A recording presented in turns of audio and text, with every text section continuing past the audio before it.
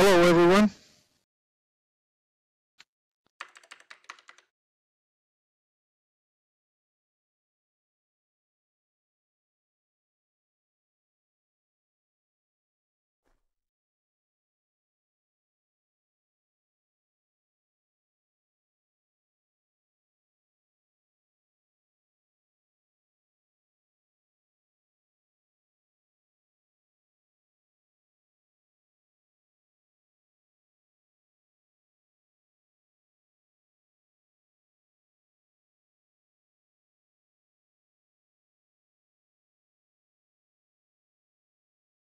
So, let's see.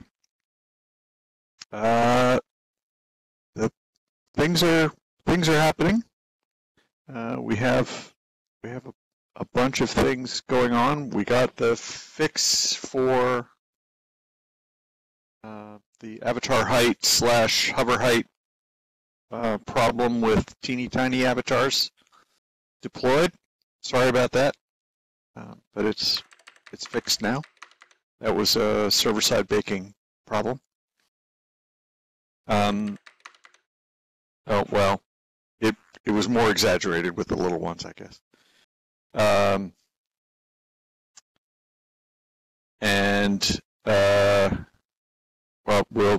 if it's still happening to you, Niran, then it's a different problem. So we'll have to work on it with you, I guess. We are expecting to do an EEP environment viewer, RC viewer pretty soon. We're homing in on that. It's, of course, out in Project Viewer, and I believe just got an update.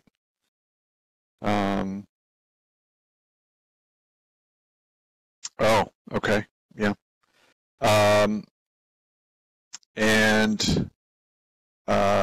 Let's see, other ones that we've got the Bakes on Mesh Project Viewer out, and RC viewers, we have the estate management and Bugsplat viewers and render viewer, and I guess we don't currently have a maintenance viewer, but there's doubtless one in the wings.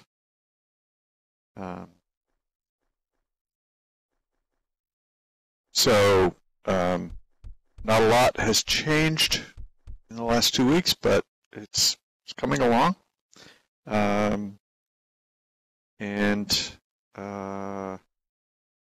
That should be happening. We're getting started on the process of moving our builds to Visual Studio 2017. So you may start seeing some changes designed to improve compatibility there. We're going to try and, yeah, well, 2019 is coming out in very early form. I expect that we'll be on 2017 for a little while. But that's happening. So far it's starting to happen and is going pretty smoothly. So I don't expect that will take us very long. Yes, the idea is to track more closely in the future so that we don't have a 5-year catch-up project to do at any point. So, yeah.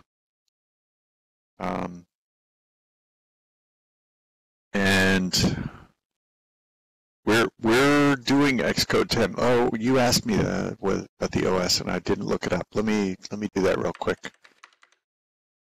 Really meant to do that. Excellent.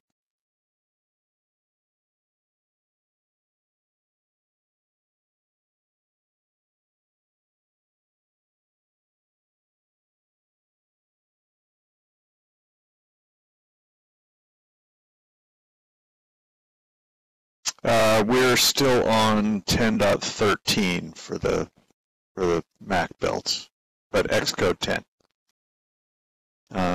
We should update that.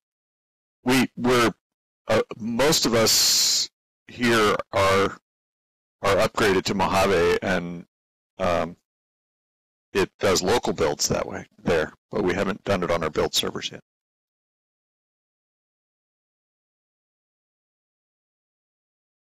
So I don't know what problems you've been running into there, but we haven't seen them locally.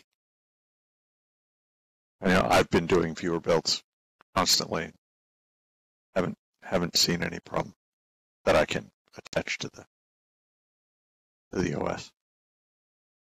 And thank you, Tonya, for your help on the microphone thing. Doesn't seem to be working in all cases yet, but it's we're definitely closer thanks to your help.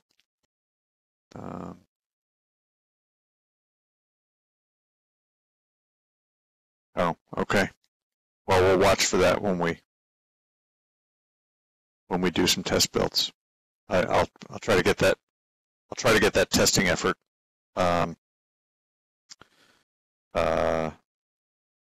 started next week, if I can. If not, sometime the next couple of weeks, we'll get those updated. I'm trying to keep all our build systems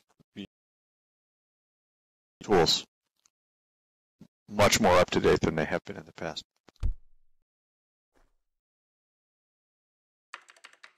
Yeah.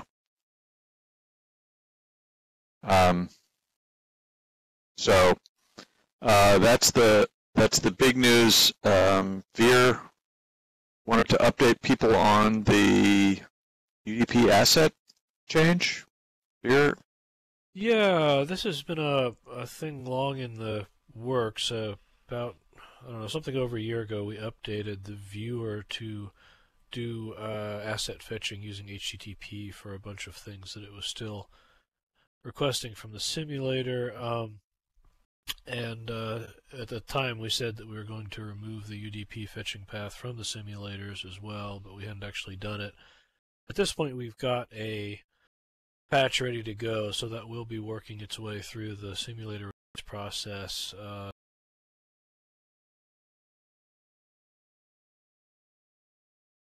The bottom line is, next few weeks, you should see that change percolating out. Assume that everyone's switched the assets over already.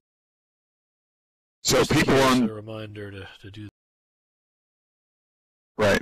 Anyone on a really old viewer that doesn't support HTTP asset fetching for all those asset types will stop being able to get them when they're on those simulators. And eventually, of course, those simulators will be all the simulators.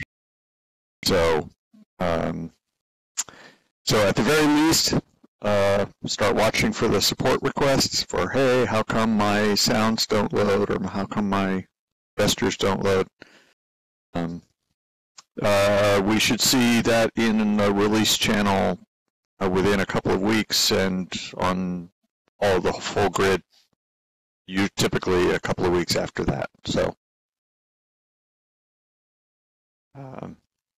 coming soon. It'll be in the release notes when we publish that when we push that simulator.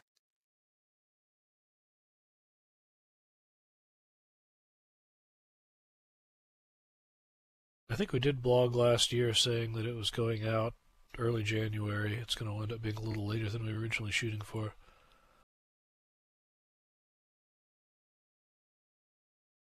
Right. Well, we'll put it in the release notes for the simulator, and I don't know if we'll blog about it. Other than that, we will alert the support team.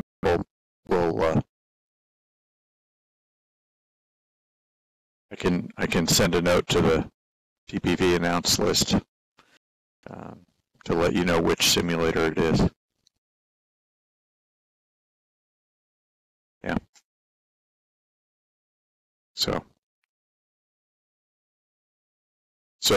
that server side change is coming pretty soon. But I think that's all the big news we've got to share. Happy to take whatever questions we've got.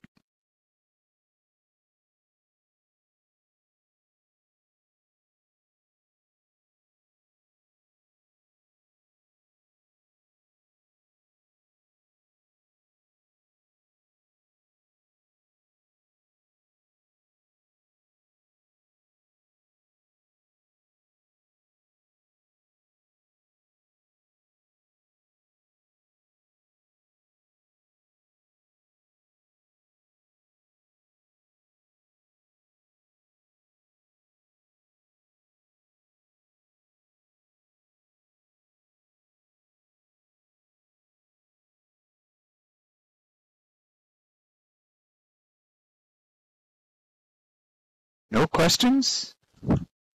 No topics? I have had a couple of people contact me about progress they've been making on Linux, and we'll try to.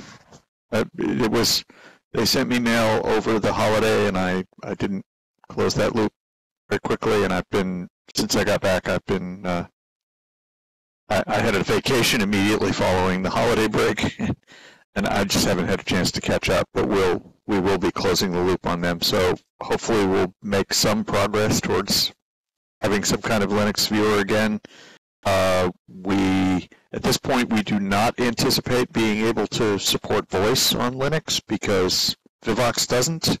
And since the last time there was a Linux plugin, we've changed the we've changed the APIs in ways that aren't compatible. Yeah, I have your request, Jonathan. I haven't gotten back to it. So yeah, my inbox is down to 60 or something, but we'll get there.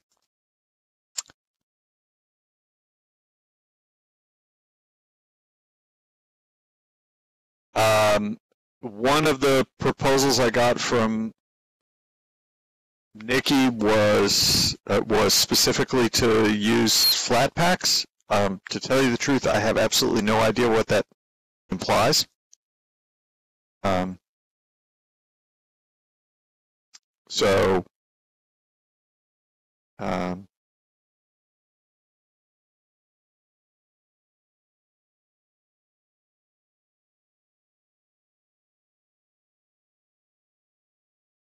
Sure. Yeah, we use Docker on the server side.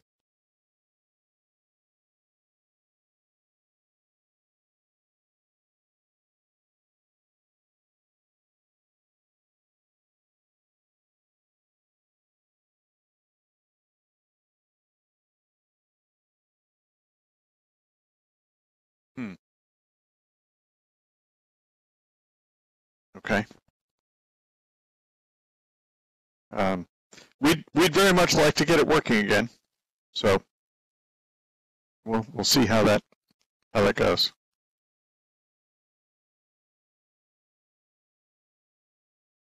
Well, the packaging problem with Linux is just one of the many problems that we've got with it. The problem with tarballs is that what we're trying to get away from is having to rebuild all the libraries every time, and just use the system versions of packages.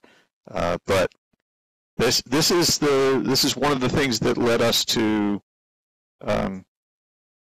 strongly de-emphasize Linux, is that it's not a target. It's a family of almost but not quite compatible targets, and it's just kind of a hopeless thing to be able to try to support. So we will try to incorporate the progress that other people have made. I will set up builds on our build systems to support them, and then we'll see how it goes. So no promises whatsoever, but if it can be made to work without breaking things on the other platforms that we have to support, then we'll have something again. It will likely not be everything.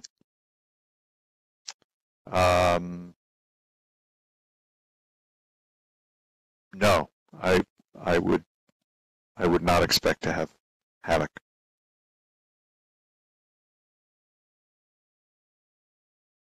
It's not impossible, but it's also not likely. I guess that does affect mesh uploads. Some. Yeah, well, and pathfinding visualization, but that's not that frequently used a feature. Right.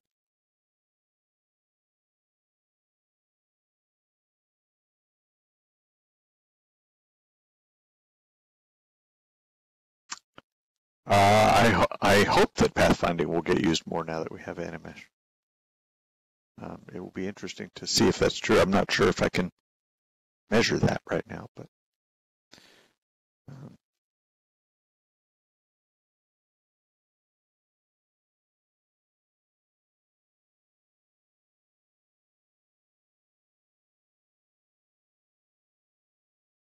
we can experiment it. If we get the viewer working otherwise, we'll do the work to see whether how much effort it turns out to be to get the habit component into our version of the Linux viewer. But of course, it won't be available to people who build their own Linux viewer. And another reason why we de-emphasized it is that looking at the statistics, nearly everyone who was running Linux was running their own version of it, not ours.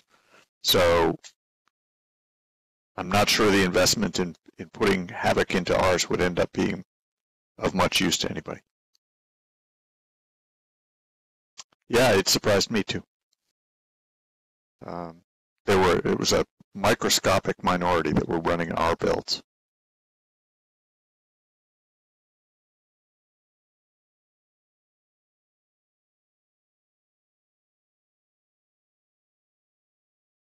I did not attempt to analyze TPV builds because I don't know which ones are yours and which ones are ones somebody else built. But I can see that with ours relatively easily.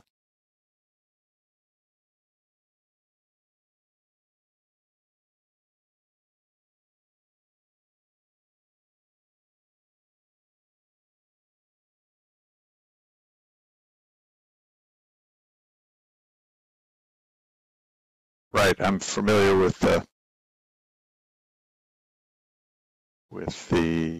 process. On the other hand, then you have to building a viewer from source, including all of its dependencies, is a very long process. I know we've scripted it almost.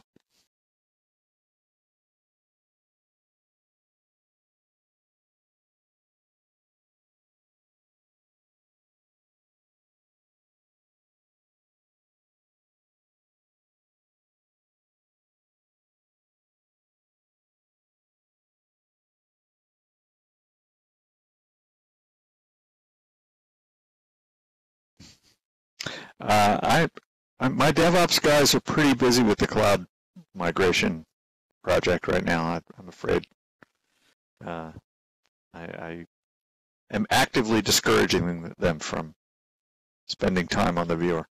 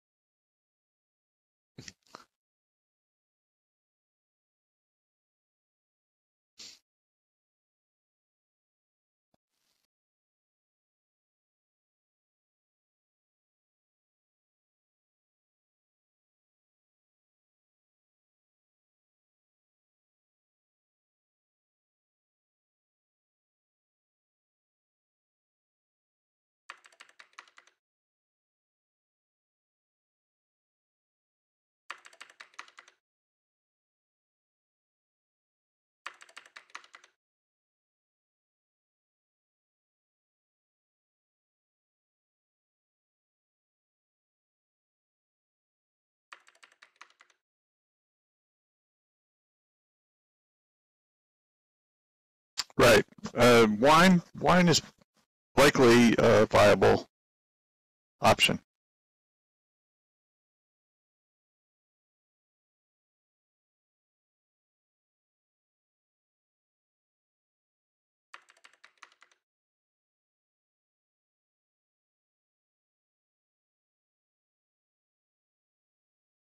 Does anybody want to let us know how the Firestorm support for Animesh is doing? Because you were only calling that a beta, right?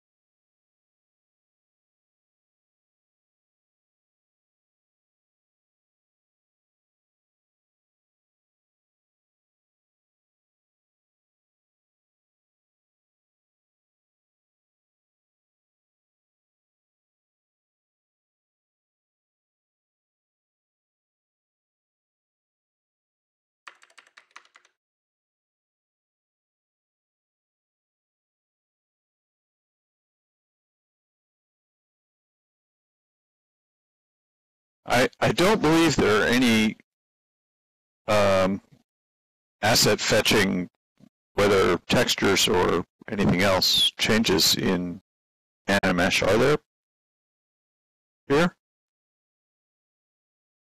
Sorry, I was typing. Say it again. Um, we didn't make any changes to asset fetching in Animesh other For than Animesh, no, there shouldn't be any change there. Although, if if they've got a build that picks up Animesh, it could have brought in other pending changes as well, I suppose.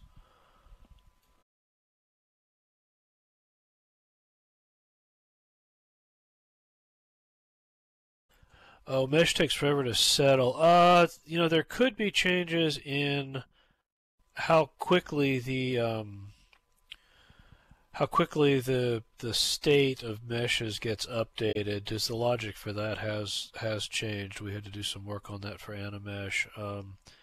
I've seen reports about that before. I haven't really seen it much in action, but it's probably load dependent too.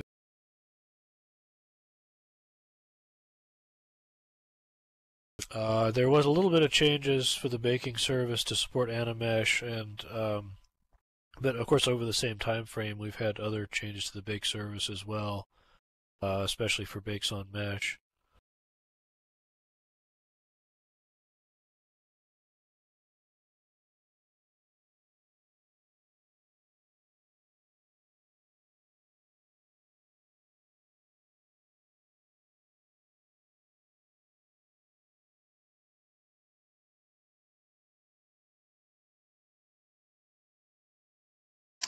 I'll have to ask our support team if they've been seeing that kind of problems on our those kind of problem reports on our viewer. I have not heard. They haven't brought them up proactively with us, but sometimes you got to ask. Yeah, anything that recent wouldn't be Animesh code since that's been out in release for a while now.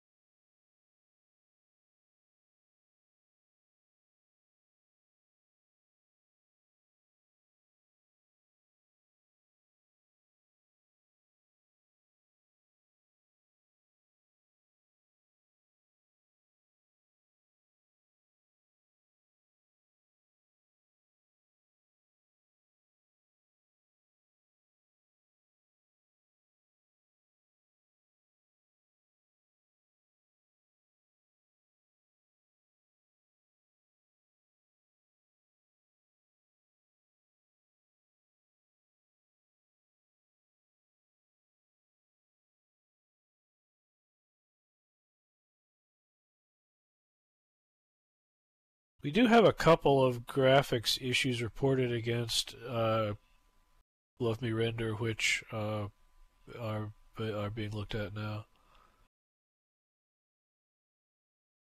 There was one about vertical lines when you moved across regions, and I don't know. This other thing looks like it's been flagged. Needs more info. Don't know about that one.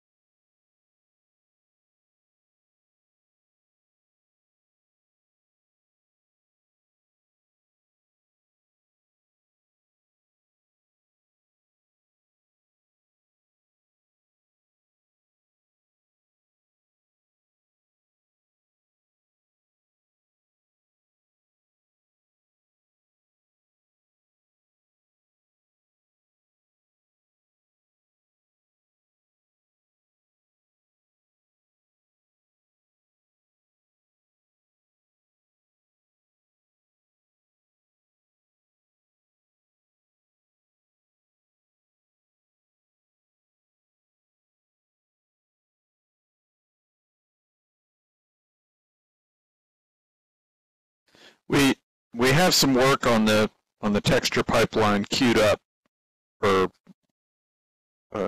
pretty soon after the 2017 update, but it's not underway yet.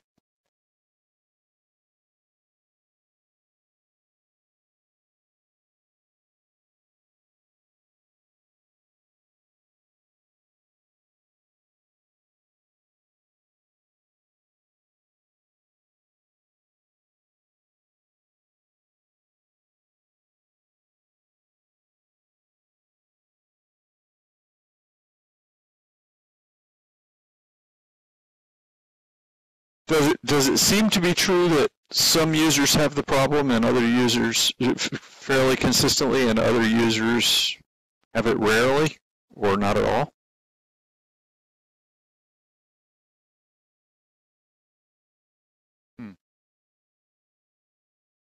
Might be interesting to look at, a list of 10 of each, right?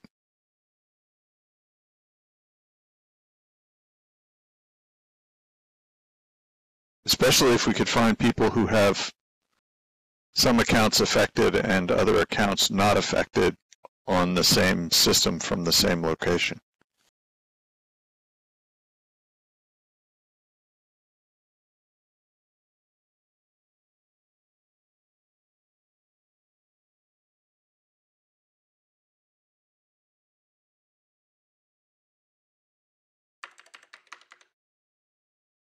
Yeah, well, I don't think we should try to debug it here, but it's just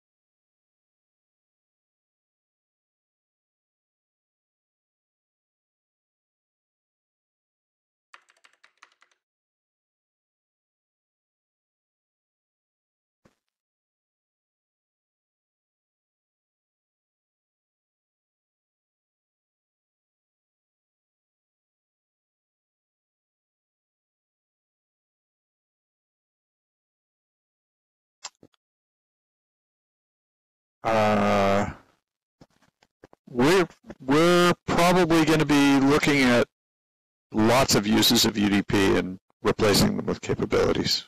If you have specific suggestions on that, file them as feature requests, and we'll pursue them.